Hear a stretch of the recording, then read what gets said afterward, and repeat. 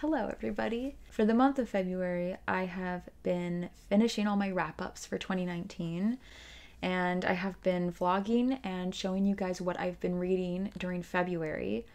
But I have yet to share with you the books that I read in January. They've been kind of forgotten until now. I am doing a January wrap up so that we will be all caught up on the books that I've read in 2020 so far. I'm not 100% sure, but I think this might be the first time that I am ever doing a monthly wrap-up video. So that's kind of exciting, honestly. So let's just get into them. There were 9 books that I read in January of 2020. I will just talk about them in the order that I read them. So the first book of the year for me was actually a reread, and it was 172 Hours on the Moon by Johan Harstad. This is, I guess you would say YA because the main characters are all teenagers. So it's a YA horror thriller sort of novel. I guess it's a fictionalized version of the world where NASA has decided to launch a new space mission. It's sending up a team of people to the moon to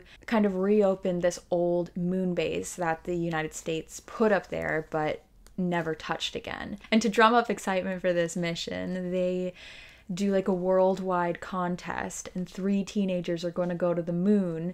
It's a little ridiculous, but we end up following the 3 teenagers who win the contest.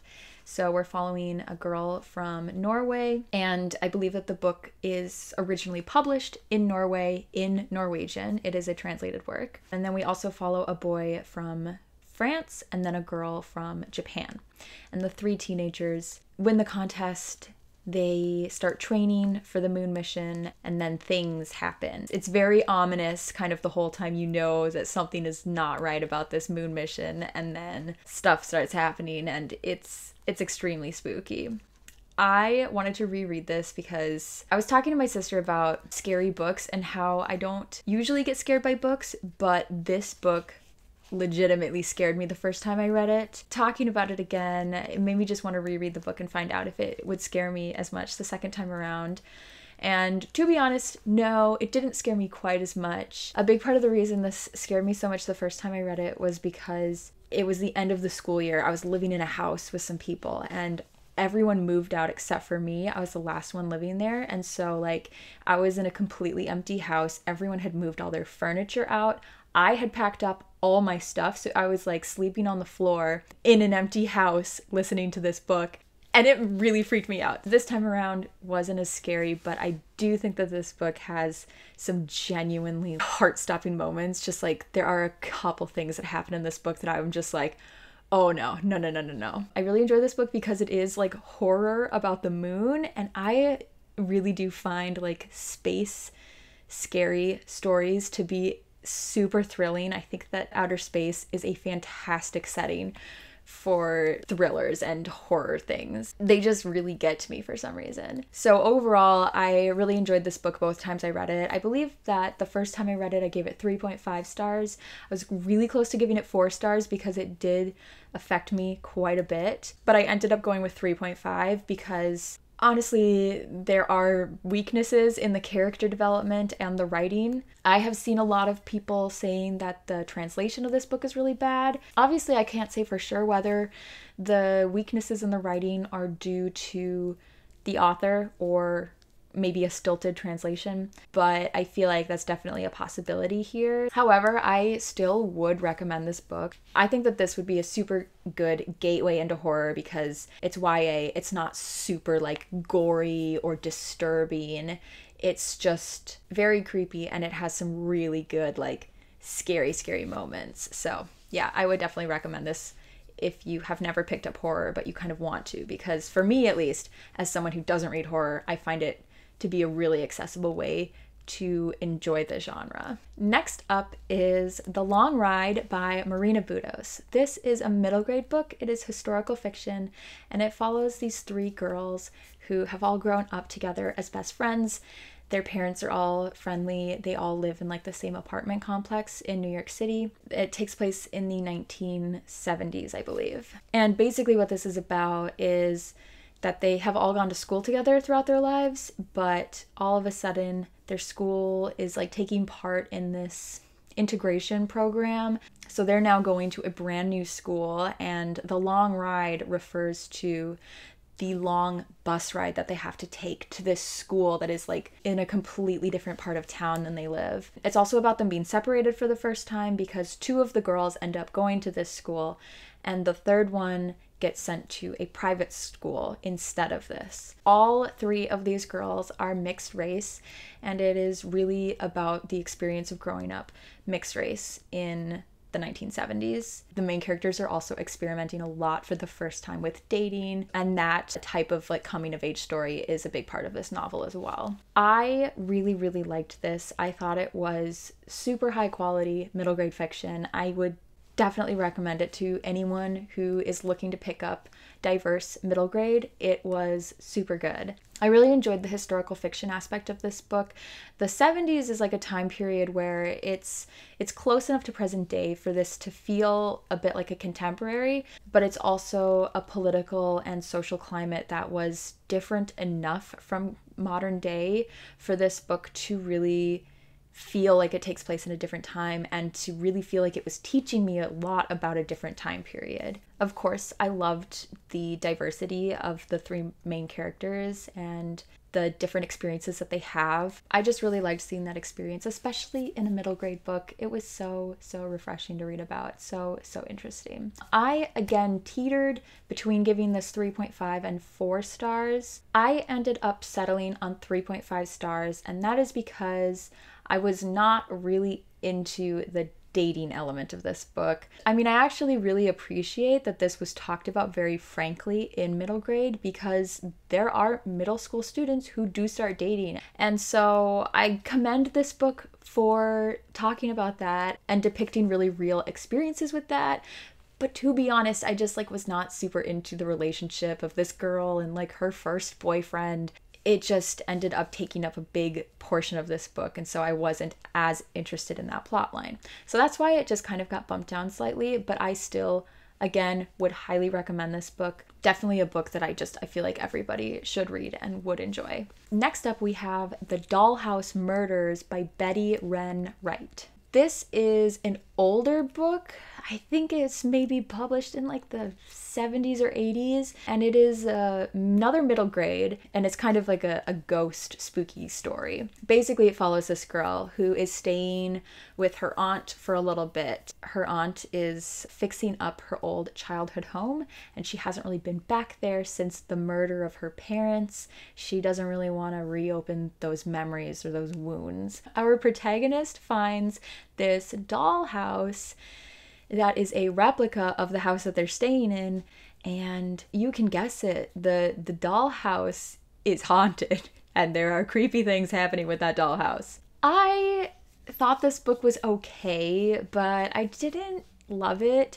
It being an older book, it felt very dated. I thought it was an okay story, but I mostly just wanted to know what the mystery was, and I wanted to find out what happened there. I wasn't really attached to the main character or her personal story. A large part of this book is kind of about the main character feeling very resentful of her sister, who is developmentally disabled in some sort of way. It doesn't really say, but basically she feels like a caretaker for her sister, and she just wants to have a normal teenage life with her friends and not have her sister hanging around at all times, which I feel like was a completely accurate depiction of how a 12-year-old girl might feel, but it was a little bit of a bummer just to constantly see disabled people being viewed as a burden. I do feel like the book at the end did have pretty positive messages about disability. I feel like the younger sister who was disabled actually did get developed as a character, and you get to know her as an actual person. There was more to her than just her disability. So in the end, I do feel like ultimately this concept of disabled people as burdens was challenged, but I found it to be a little bit of a struggle to read about. I will say that there were some genuinely spooky moments in this book. There were a couple points where I was reading it where I was just like, what? It was scary for a couple moments. Kudos to it for that, although I do feel like it was kind of just banking on the fact that creepy dolls like moving on their own is like gonna scare anybody. Like, I don't really feel like the book did a great job creating a lot of tension. It just was taking a pretty easy route in writing about scary dolls. In the end, I gave this 2.5. I was just very in the middle with it. I had an okay time reading it, but I don't really think I would have been missing out if I had skipped this one. It was just okay. Next up is Damsel by Alana K. Arnold.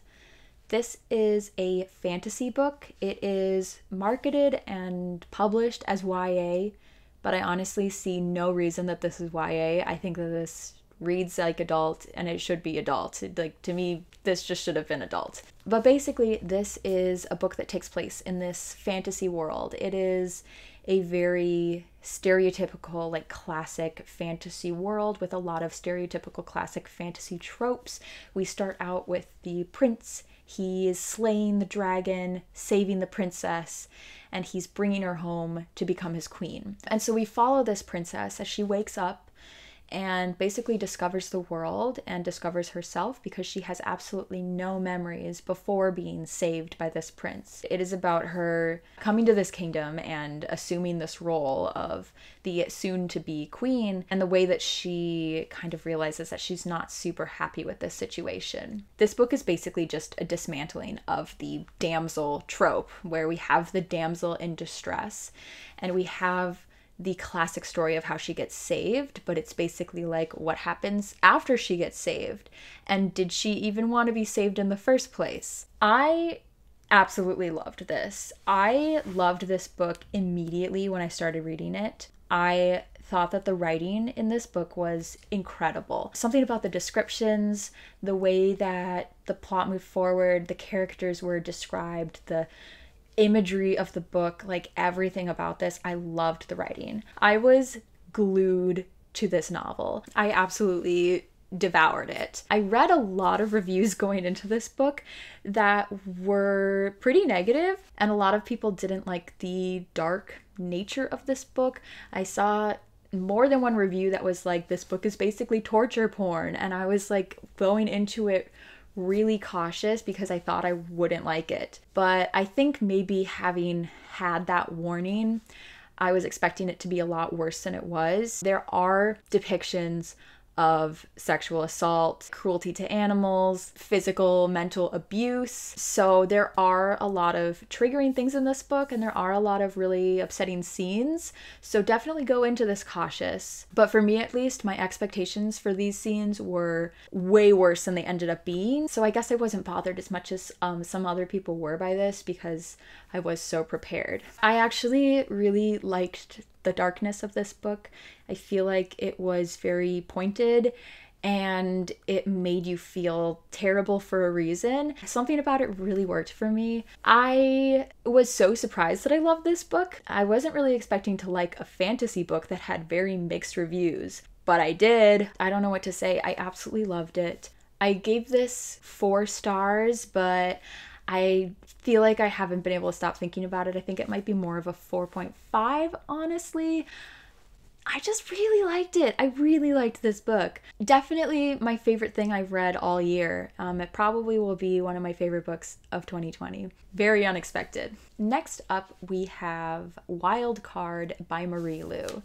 This is the sequel to Warcross by Marie Lu. It's actually a duology, so this is the final book in the series. I read Warcross last year, and I did not think it was the best, but I did really enjoy it. I thought it was really fun, really entertaining, so I figured I would pick up the sequel and finish this series off. I believe the first book I gave 3.5 stars. I had a really good time reading it. I just didn't think it was super high quality. I had some issues with like the plot and stuff, but for the most part I just thought it was like very delightful entertainment because it's basically about this girl who joins a professional Warcross team. Warcross is like this virtual reality game. It's a sci-fi novel imagining how virtual reality is going to affect society in the future. I thought that the first Warcross book was really fun because of all of the Warcross games we got to see, and it was just so entertaining to watch people play this game that was basically limitless because it was virtual reality. But the sequel,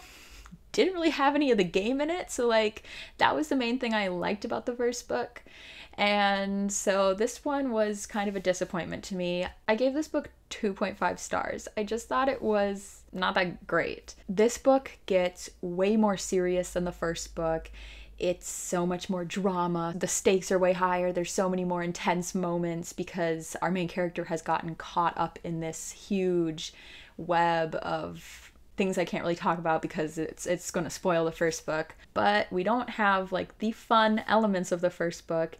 It's all drama. And I just didn't think the drama was that good. Like I just found the plot in general of this book series to be kind of silly. I wasn't really into the romantic relationship. I wasn't really into the mystery and the crimes that are happening. I really just didn't care about it by the end of it. Like things wrapped up and I was just like, okay, great, I'm ready to move on with my life. The more I talk about this, 2.5 even feels generous, and 3.5 even feels generous for the first Warcross book. I feel like it's more of like a 3-star and a 2-star for the second one, but whatever. I read it, we're done with it. It does feel good to have finished the series, so that's a completed series off of my list. At least there's that. Next up we have Nancy Drew Christmas by Carolyn Keene. This is from like the newer run of Nancy Drew. I believe that the series that they're currently publishing is called the Nancy Drew Diaries. And so this is the Christmas book in that series. I was on hold for this book at my library for so long. I wanted to read it during Christmas, but that didn't happen. I ended up reading it in January, but that's fine. This follows Nancy as she goes to a ski resort in Montana and solves a mystery there. I mostly had fun with this book. Obviously, I like the fact that it was Nancy Drew. Always love me a good Nancy Drew book. I loved the fact that it was centered around Christmas.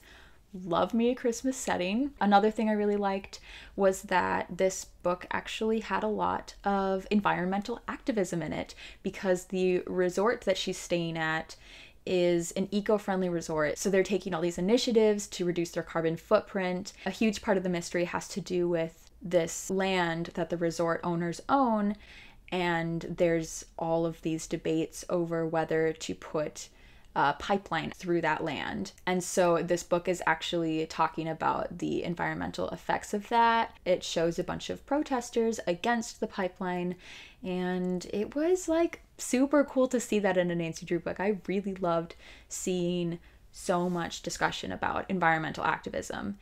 I did not expect that to be in this book. Another thing that I really liked was that Nancy breaks her leg at the very beginning of the trip, and she is in like a full leg cast in a wheelchair for this book. And so it basically is intentionally a ripoff of Rear Window, where she is like immobile with this broken leg and she needs to like spy through the window into other people's rooms. I love Rear Window. I thought that that was a really funny and really enjoyable concept. One thing I didn't like about this book was that Nancy felt so young.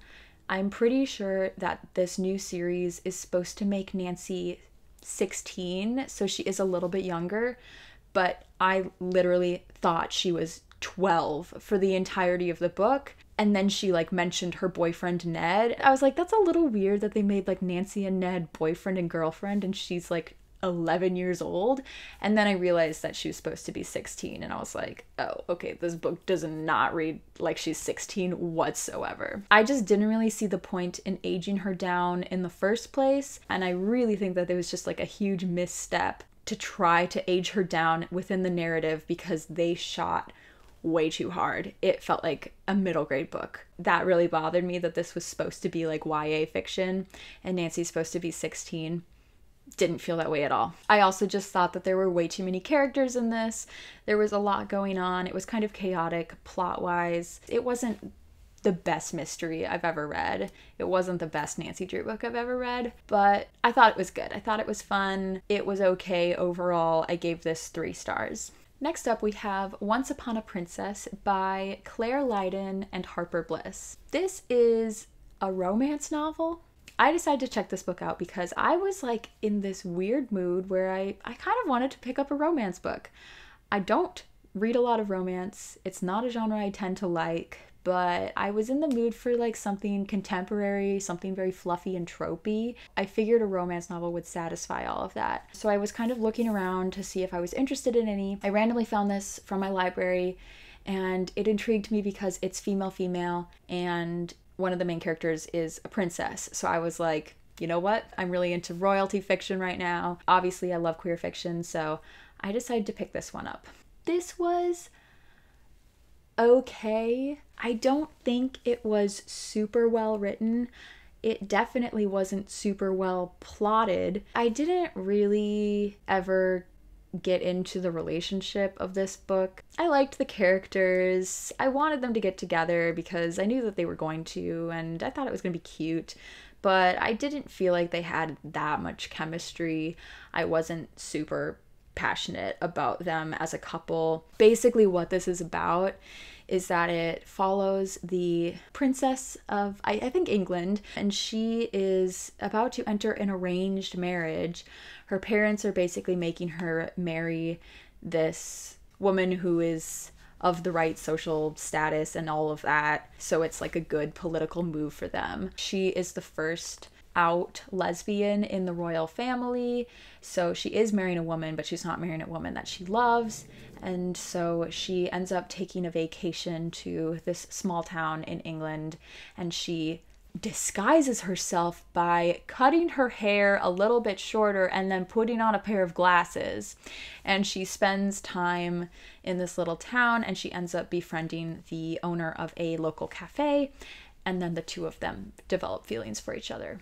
And the whole time, the cafe owner doesn't know that she's a princess. This suspension of disbelief just was not there for me. How could you not recognize like the literal royalty of your country standing right in front of you? They just put on a pair of glasses. Is this Superman? Like, no, what? It makes no sense. And it just especially bothered me because obviously both of these women are lesbians, and like I truly was like, how could a lesbian in England not care about the first lesbian member of the royal family? That would be so monumental. It would be so cool. She would at least know what she looks like.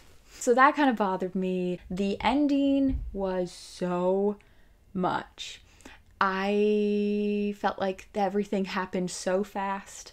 It was so dramatic. The conflict that happens in the end is so obvious. Like, of course, all of this is going to go down this way. The resolution was so over the top. It was just like ridiculous. When I finished it, I was honestly considering giving it 3 stars because I had an okay time reading it. It was an easy read. I flew through it, and like I mostly had fun reading it. It was okay. I was like, this was fine. And then I thought about it a little bit more, and I was like, okay, if the exact plot of this book happened with a man and a woman, I would have hated it. I would have given it 1 star. So I think the fact that this was queer, I was kind of giving it a little bit of leeway because I was like, I wanted to support it. But to be honest, this was not that great. I think I gave it 2.5 stars. And again, you know what? I think it's actually a 2 star. I think it has to be. I think I did enjoy reading it more than it's coming across right now. But when I look back on it, all I can remember are the things that I didn't really like. I still don't think I am a romance reader. Although I say that, and immediately the next book is Heartstopper Volume 3 by Alice Oseman, which I mean, I guess this is romance. This is a romance graphic novel series, and I marked this book as read because this book came out in January as its published form, but this is a webcomic that you can read online, and I have been keeping up with this, and so I had read everything that was in this volume. Does that make sense? I first read this webcomic / graphic novel series during Contemporary-a-thon, and I absolutely fell in love with it. This is a YA graphic novel series about these 2 boys. In the UK, it's about them becoming friends at school and then the romance that develops between them, and it is just pure joy and happiness and love. It is everything. It's so good. I feel like I've been talking about these a lot lately, so I don't have much more to add. Once this third book was published, I just marked it as read because I technically have read it. Someday soon, I will acquire all of the physical volumes of this series, and I'm going to reread them in their physical form. I gave this, like the other 2 volumes, really solid 4 stars. Love it. And then the last book that I have to talk about is a children's picture book that I just squeezed in right at the end of the month. I reread an old favorite of mine, Stellaluna by Janelle Cannon. This is a book that I absolutely loved in my childhood. It is about this little bat named Stellaluna, and she and her mom are out flying one day and they get attacked by an owl, and Stellaluna falls and loses her mom. She ends up in a bird's nest and she's raised by this bird with her new bird siblings, and it's about her growing up as a kind of the weirdo in the family, and then when she is finally old enough to fly out on her own, she reconnects with her bat family as well. It's just adorable. I love the illustrations in this book. The night sky, the adorable pictures of Stellaluna when she's a little baby bat. They're so cute. They really look like real animals, but they're just the slightest bit exaggerated to make it more palatable for kids and just to give the characters more expression. I really, really love these illustrations. I think this story is super cute. I love Stellaluna, the bat, with all my heart. It's very touching, very sweet. I think this book is definitely a 3.5, but I would bump it up to 4 stars just for the nostalgia, because this is like one of my favorite picture books from my childhood. So yeah, that was super fun to read and revisit. I love Stellaluna. And that is it. Those are the 9 books that I read in January. I hope you enjoyed this. Thank you very much for watching, and I'll see you guys soon. Bye.